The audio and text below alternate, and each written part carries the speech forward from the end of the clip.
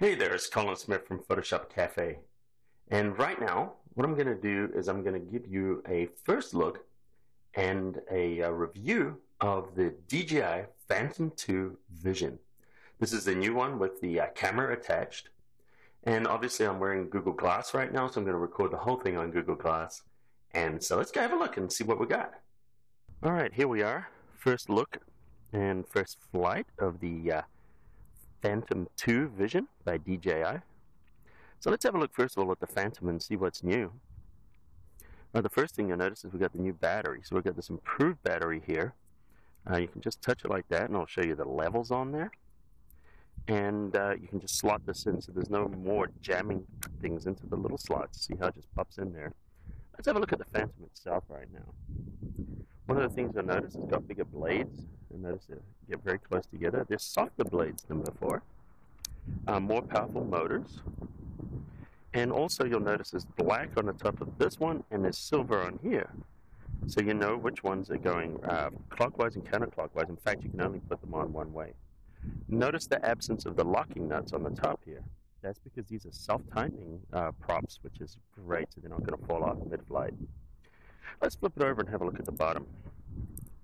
One other thing you'll notice, here we've got these little rubber on the skids here for landing, which is really nice. I mean, it's a very small thing, but it's a little detail to make a difference, so we can get a gentler landing than before.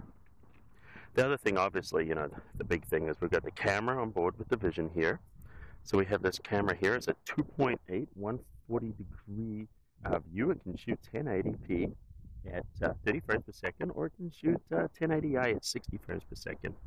Also has a camera, 14 megapixels, shoots JPEG and RAW. Alright, enough of that. Notice it's on a nice little mount here. So those are the overall improvements here. The other things, obviously, is we get more flying time because of the new battery. DJI currently saying about 25 minutes of flight time.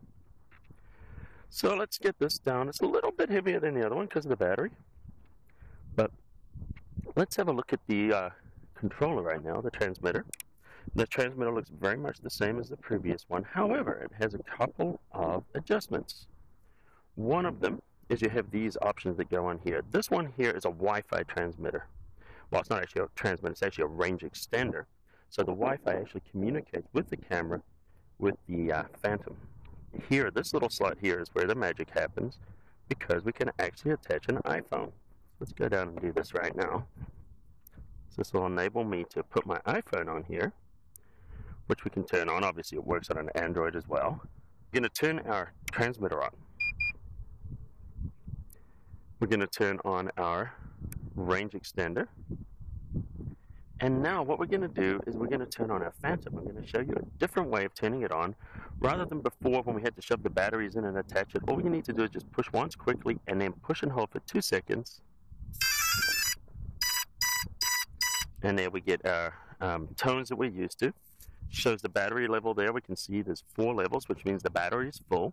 So this will actually show that as it goes. Notice we've got our lights here on the bottom here now are actually indicating our status, and right now it's flashing orange because it's looking for satellites. It'll flash green when it actually gets satellite lock.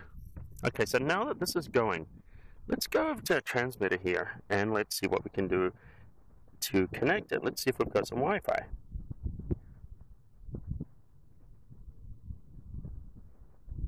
Notice here we've got Phantom, so we can connect to the Phantom Wi-Fi channel now.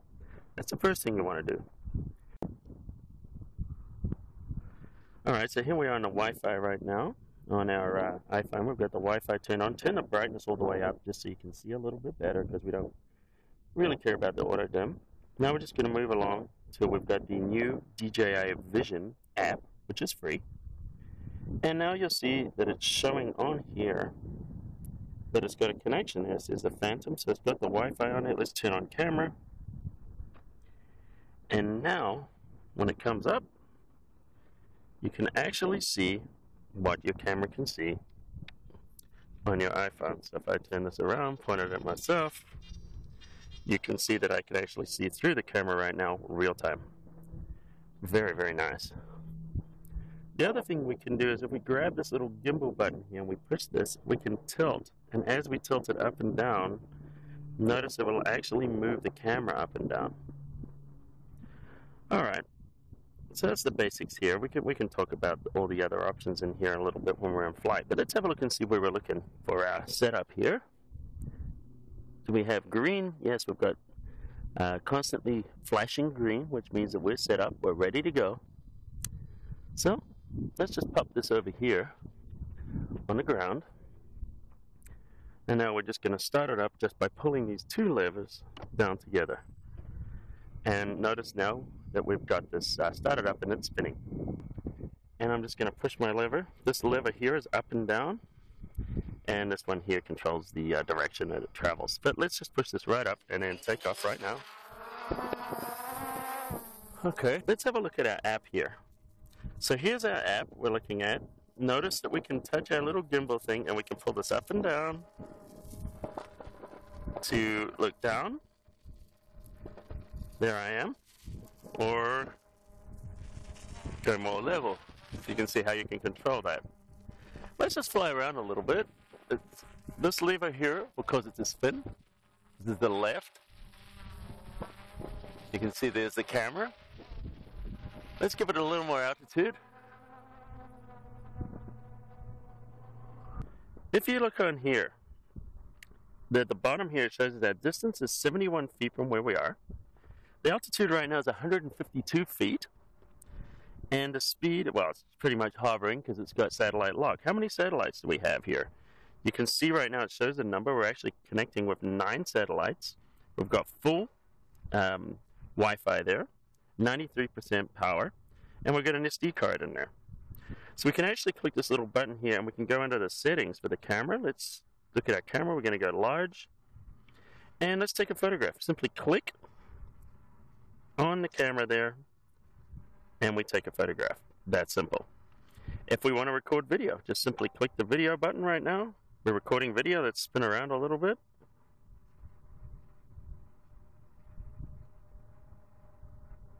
And stop here and let's give it a little bit more altitude.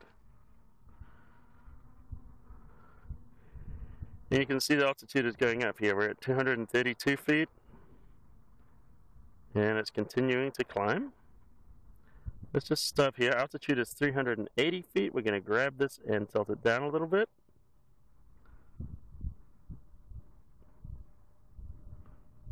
So now we're bringing it down so we can look directly at the building. So you can see right now, it's pretty high up there. You don't want to take it above 400 feet. 400 feet is the maximum allowed by the FAA. So you can see we're recording video, but we're able to just control that and actually frame it inside our picture now. We're just kind of rotating it a little bit. And this is great having this point of view.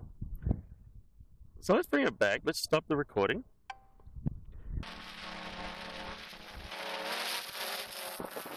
Alright, so here we go. It's hovering in position.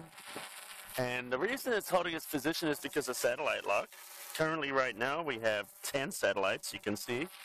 Shows how many satellites we've got there. Let's bring our POV up a little bit more. So click that little button, and let's just rotate it up. So we get that right angle that we want. There we go. It's out there. And what we're going to do is let's do a little flying using the POV. So let's fly forward now. So notice now you can actually see what our Phantom is seeing. Give it a little more altitude. Okay, here's the other feature. Say you're in this position right now, which would be quite easy to see which way we're going because of the point of view, but it has this return home feature. So what we can do is we actually switch off our transmitter. So right now the transmitter is completely off. And notice it says the control signal is lost. Our Phantom right now is climbing. So I think it's about 40 feet. And now it's returning home. So here it comes. Notice the transmitter is off. And right now it's returning right back to where it started, using the satellites. And it's going to stop and hover once it gets into the position that it started. Notice it's flashing orange in the back there, showing us that it's lost contact. Now we have an opportunity to turn our controller back on. And notice it's actually automatically coming in for a landing right now. So to get control, I turn this off. And now I'm going to turn it back on. And right now it's hovering. It's just waiting for me to get satellite lock again, or actually a signal again. And notice I got full control once again, just like that.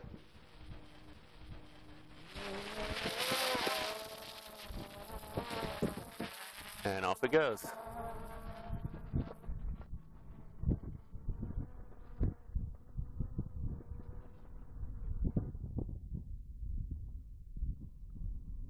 And we got some speed going there. And notice how quickly it can maneuver. I mean, it's got some crazy maneuvering skills there right now. Let's bring it down. Wow, it's very, wow, this is really agile. Much, much more agile than the previous version. And right now I'm looking at my speed. 29 miles per hour. It's about 30 miles per hour right now. Check the battery level. 71% battery. So good. Speed is over 30 miles an hour right there. So let's bring it down a little bit so you can see a little bit more of the maneuvering. Because I want to get it onto the screen here so you can see it. Watch how fast it can spin. And look at that. Amazing maneuvering capabilities.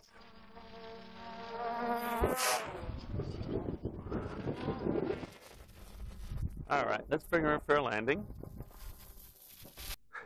Alright, that was fun. So that was my first flight with the Phantom 2 Vision by DJI. What's my overall thoughts on it? Well, the power is amazing. The maneuverability is far increased. So as far as flight control, much better, much better. Just all the improvements, the ability to see all that stuff on the iPhone, such as battery level, is huge. Not to mention the fact the battery lasts much longer. The other thing I love is being able to see the altitude, so I can stay under the FAA regulation of 400 feet. I can also see the speed. But on top of that, just the vision, being able to actually see the POV, or the point of view, through the iPhone is amazing, because now I can actually sit there and frame my shots before I take them, frame my video. And also with the gimbal, the single axis gimbal, I'm able to get the camera to the right angle and get exactly the shot I want. So that is invaluable. The other thing I love is just some of the little things that they've looked at. You know, the better props, the self-tightening props. The other thing I really like is the new battery, being able to just slide it in there instead of having to shove all those cables in, which was kind of a little bit of a nuisance. And the other thing is for calibration, there's just a little USB slot in the front, so you actually just plug a USB cable in. You don't have to put your finger in there and fish it out like you did with the other one. So overall, you know, absolutely fantastic. I really love what DJI have done with this. Any negatives? The only one negative thing that I'm seeing right now is with the video camera. When you're banking the copter, you'll notice, because it's a single and not a two-axis gimbal like the Zen Muse that I have right now on the other Phantom, corrects for the banking as well as the up and down. And because of that, when you're banking hard, your video shots will be skewed. You'll get this kind of a Dutch angle on there. So it's just something to be aware of. But typically speaking, you know, I was pushing it pretty hard and fast today. Usually when I'm filming, I'm moving pretty slowly, so that's probably not going to be so much of an issue.